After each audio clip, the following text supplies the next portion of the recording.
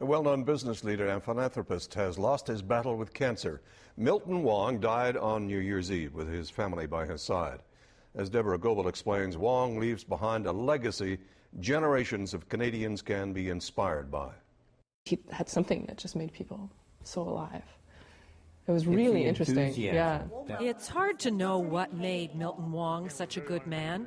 No, it's my pleasure. He often gave credit to his country. I think Canada just allowed me to blossom and to be part of the mainstream. The son of an immigrant tailor, his parents worked hard and set a good example. He saw them in action, and he took it to heart, and he took it to another level. A level that made a difference in so many people's lives. He donated millions of dollars, but he gave much more than that. Uncle Milton's philanthropy was not about funding this project or that project. It was really about putting his whole heart into supporting something he really believed in. Curious, enthusiastic, supportive, and always encouraging.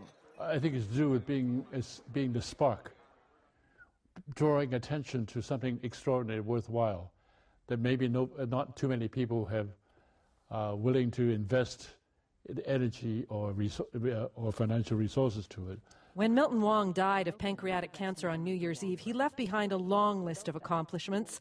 A financial advisor who'd made millions, he also received the Order of Canada, the Order of BC, and a Vancouver Civic Award. He contributed millions to cancer research and SFU and the arts in the downtown East Side.